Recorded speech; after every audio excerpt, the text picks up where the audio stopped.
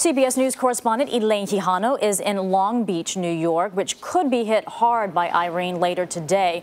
Good morning, Elaine. Good morning to you, Betty. Well, you know, most New Yorkers have never seen a hurricane pass over or even near them. So with Irene bearing down, people throughout the region are taking historic precautions. In Long Island's waterfront towns, there's no calm before this storm.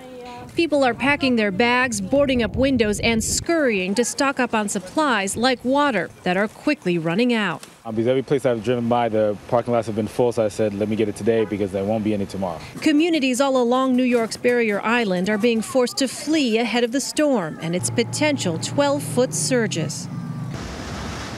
Long Island was last hit by Hurricane Gloria in 1985, but it's a repeat of the Long Island Express from 1938 that everyone here hopes to avoid.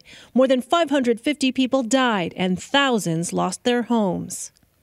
20 miles away, New York City has never been hit by the big one, but officials want to be ready if Irene races up the Hudson.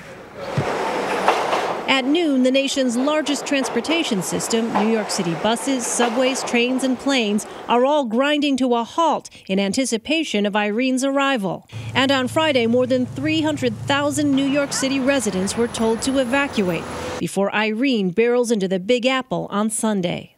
I packed a few things, and I put it in my bag.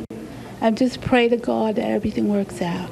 Hospitals and nursing homes in the storm's projected path were emptied of patients who can only hope they'll be able to go back. Because I have a lot of friends here.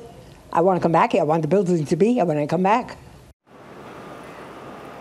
And here in Long Beach, where the waves are already churning behind me, residents have been ordered to evacuate by 5 p.m. And New York Governor Andrew Cuomo has ordered 230 soldiers to Long Island by tonight. Betty? All right, Elaine Quijano, thank you for that.